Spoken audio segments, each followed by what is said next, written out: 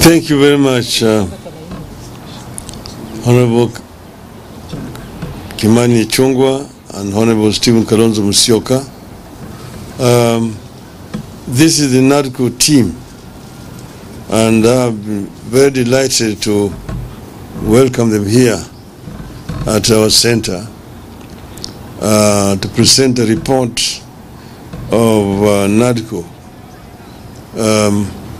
You, of course, members of the Fourth Estate, live in Kenya, and you know very much the circumstances that led to the formation of this NADCO. At that time, Kenya was aflame, and as has already been pointed out, very many innocent Kenyans lost their lives. But now we have this report, and I'm only going to say a few things. We have today received the report of the National Dialogue Committee, which is a negotiated document that pulled the country out of hostilities to the peace that we have today. Two, I want to thank the two leaders, His Excellency Stephen Kalonzo Musyoka and Honorable Kimani Ichung'wah, for the leadership that enabled us to get where we are today.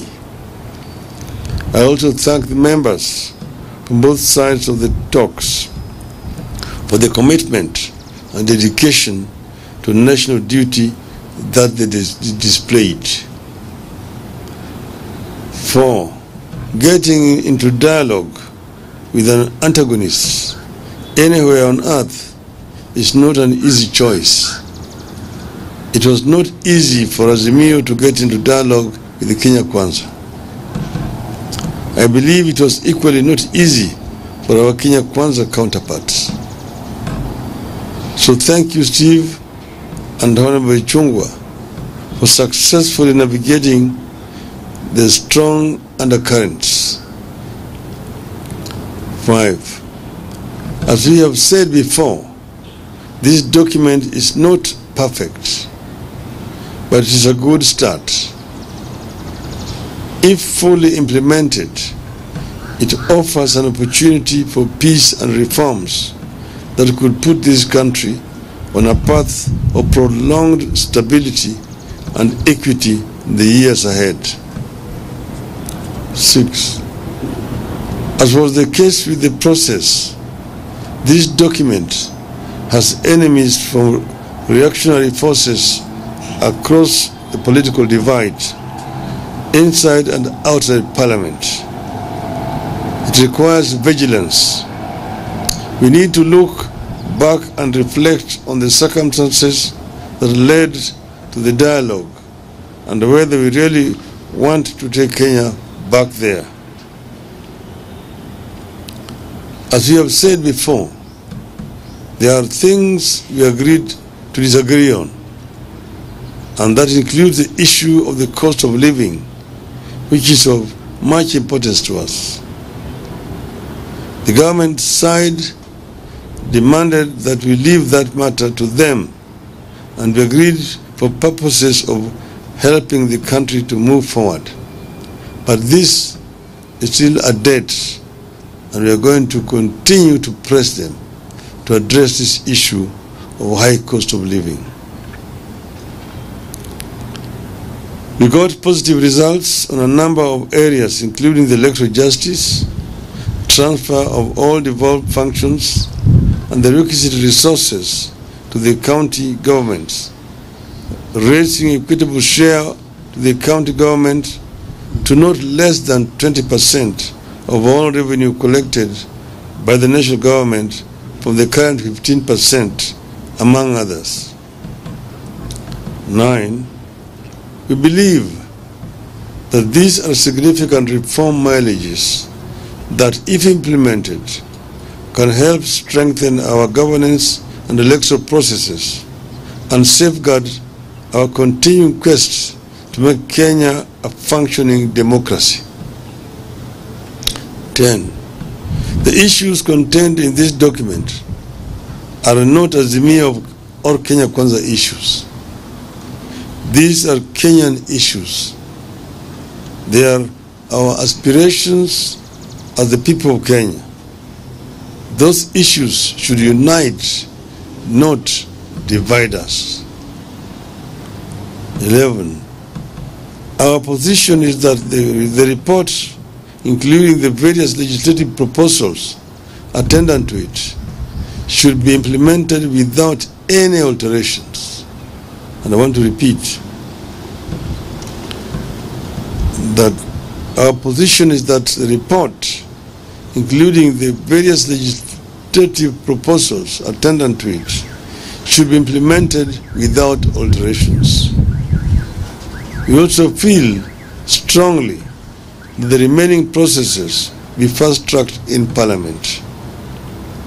13. In this regard, we need leadership from the very top, and therefore urge parliamentary leadership of the two coalitions, Honorable Chungwa and Honorable Wandai, to demonstrate patriotism, provide real leadership, and steer the next critical steps in this process to a required and speedy conclusion. 14. On our part, we commit to act in good faith and support this process to its logical conclusion. I will be in touch with Honorable William Ruto after he's been given this report, he's received this report, to see how we can get together to ensure that the other matters which have been referred to us are dealt with, and that report is implemented in the full. That is something that will be coming hereafter. Thank you very much.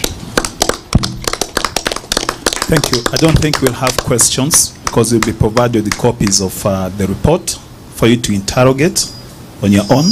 But I invite you to a photo session in the absence of the podium. Thank you.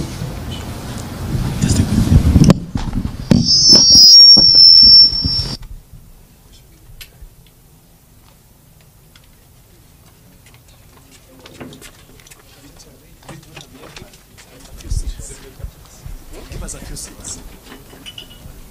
Like 4.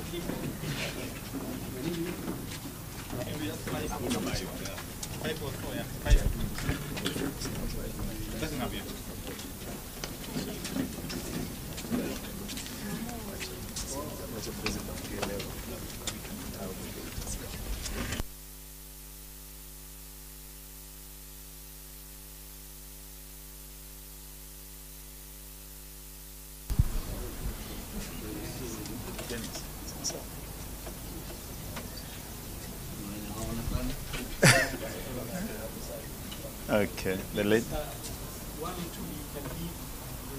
You're okay, you're okay. Yes, yes. Yeah, okay. Just face the camera. Okay. Are we okay now? Thank you very much. God bless you all.